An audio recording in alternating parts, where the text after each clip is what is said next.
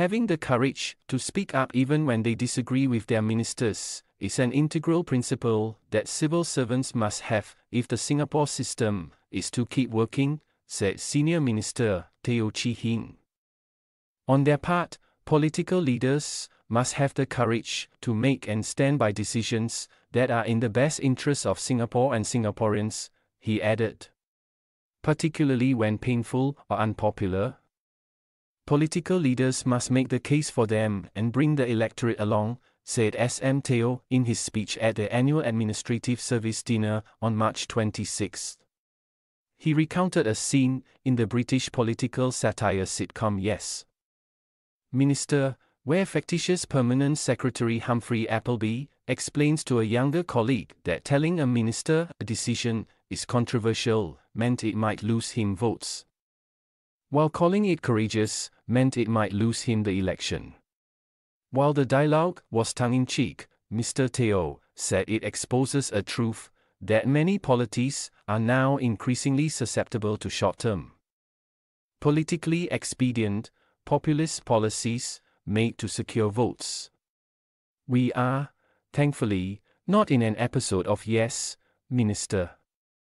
In government, in cabinet and in our ministries, we need to continue to have debate and a diversity of views, in a professional manner, but without fear or favor. Mr. Teo told 320 high potential and senior public service officers. He cited how, as a young political office holder, he benefited from the wise counsel of many senior public service leaders. They included Mr. Ngiam Tong Dao in the Ministry of Finance, Mr. Tan Gee Paw in the then Ministry of the Environment, and later Mr. Wee Hung Tin in the Education Ministry, and Mr. Lim Siong Guan when he headed the civil service. They spoke and acted with integrity and courage, and I have great respect for them, said Mr. Teo. He said he reminds himself these days to listen and learn from younger officers, so that they are encouraged to share their considered views and to justify them. Making a similar call, Singapore Civil Service head Leo Yip urged public service leaders to provide honest advice to political leaders. Besides speaking truth to power, civil servants need also to bring power to truth, which is to convince ministers through the conviction behind their ideas and advice, said Mr. Yip in his speech. It must be the conviction in your advice, as much as the persuasiveness of your argument, that helps our decision makers to discern the right choices, he said at the event at the SANS Expo and Convention Center. The dinner was also an appointment and promotion ceremony of the administrative service. This year, 25 administrative officers were appointed and 62 were promoted. Once the time for debate is over, civil servants must then implement with conviction the political decisions and policy choices made by the ministers. Mr. Yip added, "We can have this conviction because we work so closely with our ministers and understand the reasons for those policy choices." In his speech, Mr. Teo listed 4 other CS, besides courage, that have ensured a fundamental alignment between generations of the Republic's political and public service leaders. Even when there were differing views on specific policies or their implementation.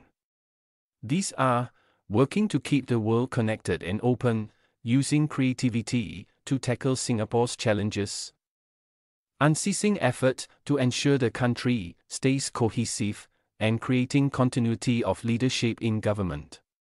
Hewing to these principles will build a strong partnership between the new generation of political and public service leaders that ensures that Singapore remains united in mission and can successfully navigate an operating environment marked by disconnect, disruption and division, said Mr. Teo.